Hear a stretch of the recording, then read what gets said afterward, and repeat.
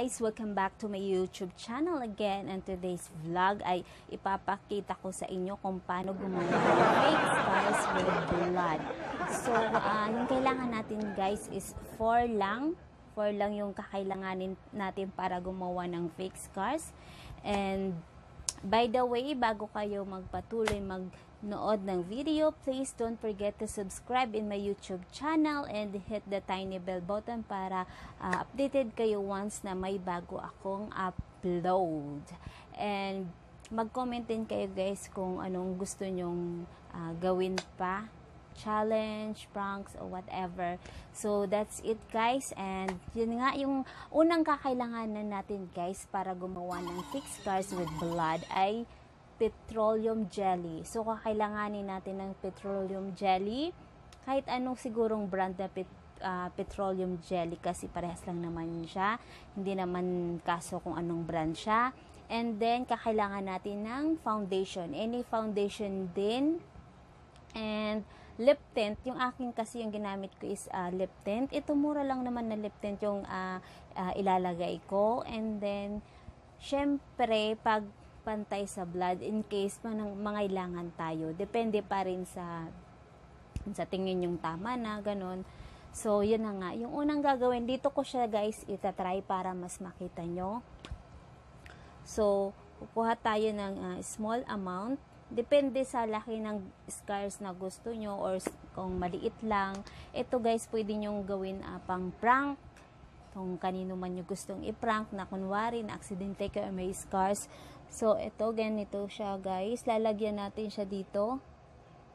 Ganyan. Depende sa karami ng gusto nyong ilagay. So, yung akin, kunwari is mahaba yung sugat. So, ayan. Dapat medyo makapal-kapal siya. So, ayan. Tapos, lalagay natin siya dito ng parang yung, di ba pag nasusugatan tayo, may palubog. Yan. So, gaganyanin natin siya. Nakikita mo ba? Kung wari, parang hahatiin natin siya sa gitna. So, ayan. Mas kakailanganin natin ng malaki pag mahaba yung gusto nyong scars.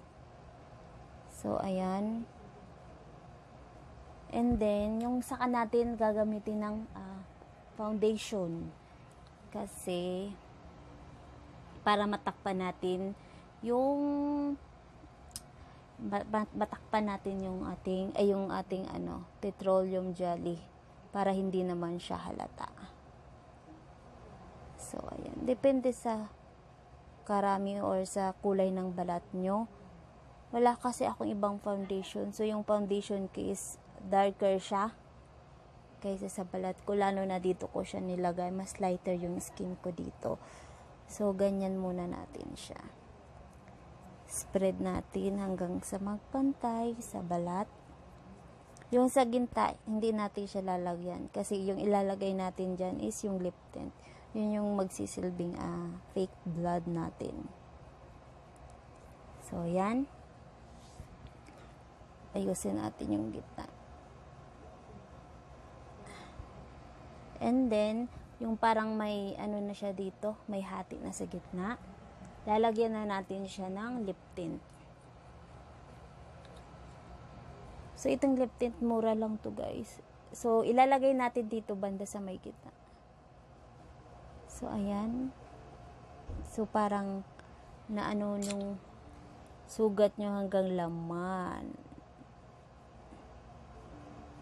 So, ito mas pinili kong gamitin yung may spatula para mas sakto lang siya sa gagawin natin na sugat.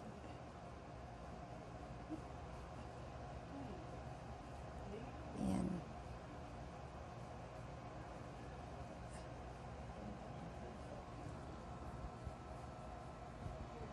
Ayan. Hindi ko alam kung nakikita nyo pag sa personal kasi parang nagmukha siyang sugat. Ayan. dapat yung ilagay natin na foundation is konti lang. Ayan, kung mapapansin nyo, parang sugat talaga siya. Ayan, tingnan natin. So, ayan, yung focus. So, ganyan siya, guys. Parang nasugatan. Ayan, pwede na ba yan pang prank? Ayan, kakangal. So, ako kasi, first time kong gawin to. Siguro pag marunong ka mag-makeup, mas mapapaganda mo pa siya. Ako kasi hindi ako marunong mag-makeup. Lip tint and blush on lang talaga nalalagay ko. And kunting kilay, pero kung mapapansin nyo yung kilay ko is hindi ganun kaganda. Kasi nga hindi ako marunong. So, ayan siya, guys. Kasi nag-focus. Ayan. Sa personal kasi mas mukhang sugat talaga siya. So, that's it, guys. That's it. So, ayan. Ayan. Mukhang sugat na siya. And, yeah, that's it, guys. Thank you for watching.